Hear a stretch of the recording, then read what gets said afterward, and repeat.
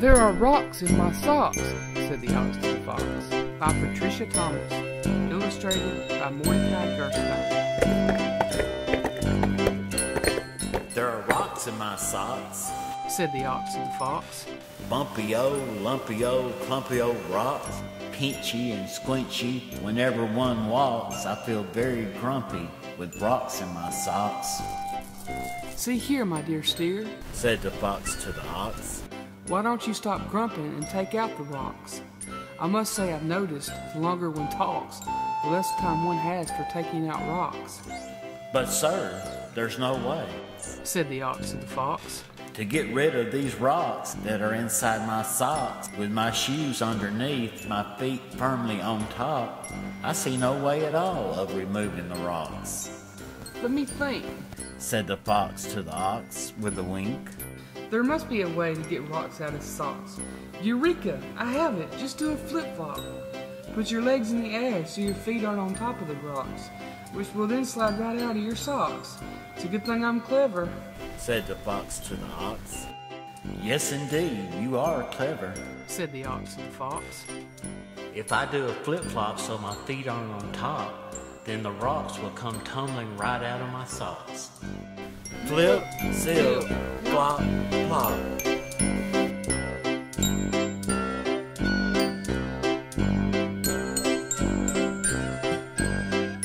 There's a tack in my back, said the ox to the fox. A prickly-o, tickly-o, stickly-o tack. I really don't need this particular tack. If I found it was missing, I'd not wish it back. Furthermore, those rocks haven't budged from my socks, said the ox to the fox. Said the fox to the ox. There's no need to sigh. I'll have it all solved in the blink of an eye. Quick, flick your tail neath your back, and you'll knock aside quickly that prickly old tack. You're lucky I'm here, said the fox to the ox. Yes, you're a great help, said the ox to the fox. With a swish of my tail, I'll give that old tack a good whack. That will knock it from under my back. Swish, swish, one thump.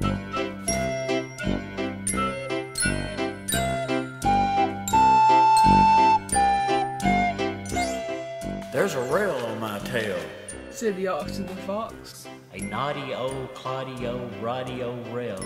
And I'm sure if this rail were placed on a scale, the whole thing would weigh just as much as a whale. I venture to state that in my time one would hate the very great weight of a rail on one's tail, not to mention the tack that is still in my back and all of the rocks that are still in my socks, said the ox to the fox. There, don't despair, said the fox to the ox. For it's true, don't you see? I'm sure you'll agree. You've no more to fear as long as you've me. Your troubles are over, I swear it's true. For what else could possibly happen to you? Zip, budge, flip, zip.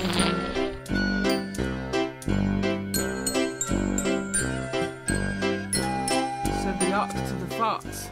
Thank you, my friend, for your faith that my troubles will come to an end. Perhaps you are right to make light of my plight, but it seems that the end is not yet quite in sight. For here I remain with rocks in my socks and a tack in my back and a rail on my tail. And if that's not enough, I believe a large bee has decided to stop and rest on my knee. That makes me uneasy, in fact somewhat queasy, for a large bee is a thing with a very large sting, said the fox to the ox. Yes, it does seem to me you'd be much better off without that large bee. However, because I'm so clever, I instantly see a way to remove that large bee from your knee. Just be quick. Kick your toes in the air toward your nose, which will shake your knee free of that unwelcome bee. Of course, said the ox. How stupid of me. It's remarkably easy to shake off a bee. Flick, kick, zap, wow.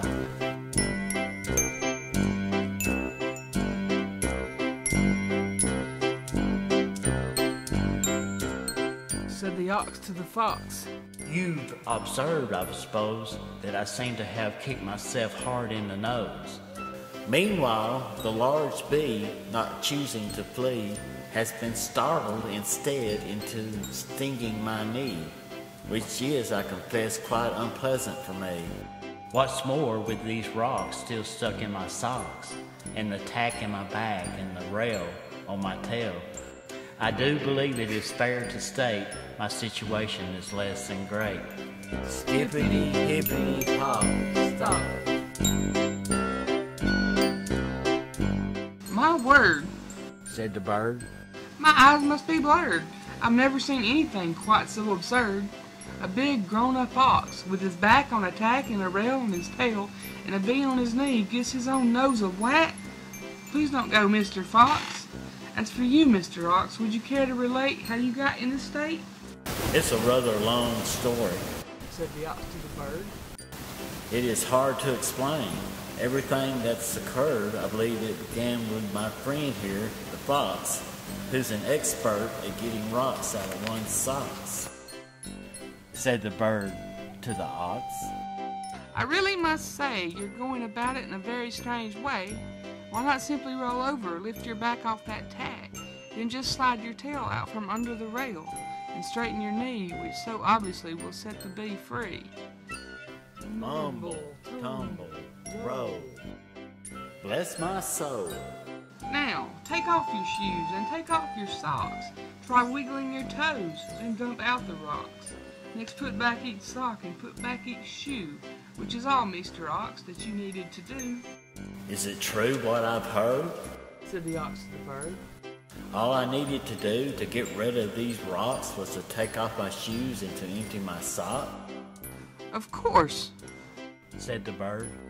Jiggle, wiggle, bump, bump, bump, thump, wump, lump. I believe Said the ox. it might well be said that my friend, the fox, has rocks in his head.